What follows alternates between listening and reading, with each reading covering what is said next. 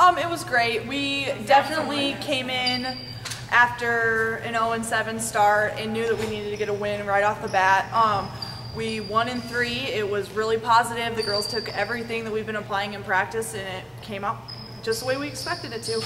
So yeah, it was like you said, a rough start to the season, but you won your first conference game. You're undefeated in the conference, so that's a perfect way to start it.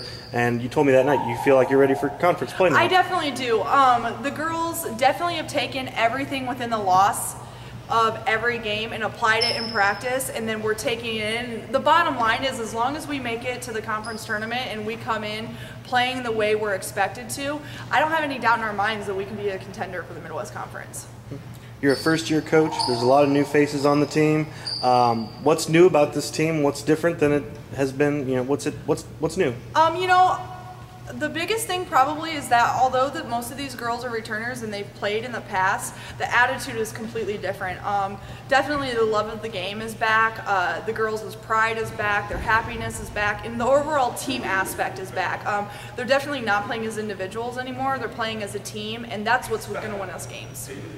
And you guys, like you said, you guys won the first one, so now you guys know the formula, you know what it takes. Yeah. What is it that you guys need to continue to do the rest of the season to have success? Like I said earlier, definitely playing as a team is our #1 priority, but also taking everything that we're learning in practice, applying it to the game, and hitting our shots, and just making sure that we limit our errors and expecting the other team to make the errors, not us.